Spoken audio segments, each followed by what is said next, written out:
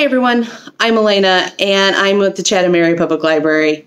Today I wanted to do a short craft that utilizes some of our buttons that we've inherited from our grandmother or mother, or just even have accumulated in our drawers. So basically what I'm going to do is I will be gluing these buttons onto a canvas that I've already painted out. And so this is a canvas, but it could be a board, it could be a frame, it could just be anything that you have hanging around the house that you wanted to, use up.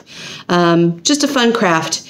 And then what I did was I'm going to put the buttons into a specific shape. And you can't quite see it on the screen, but what I did was I cut out a heart. And really this could be anything, any shape that you want to do. I would do something basic, but it could really be any type of shape.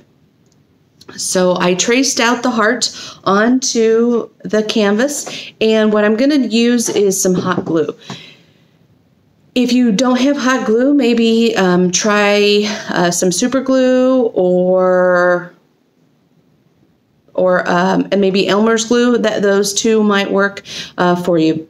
So what I'm going to do is I'm going to glue some on, and I'll come back to you and show you what it looks like. So just wanted to check in. So I put together some of the heart, and it looks pretty good. I am suggesting to use a low temp hot glue gun, which is one of the smaller glue guns.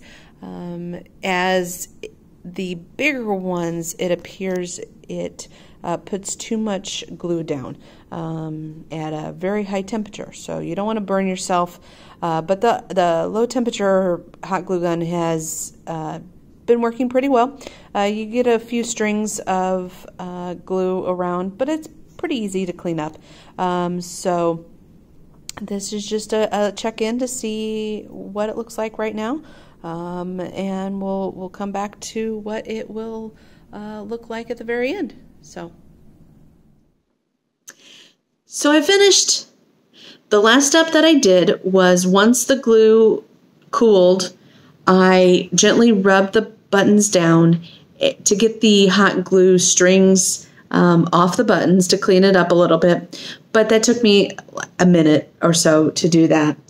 And I think it turned out really well. And what I was able to really utilize something that I had at home, and it didn't take me very long, but it was really relaxing and took me away just for a few minutes.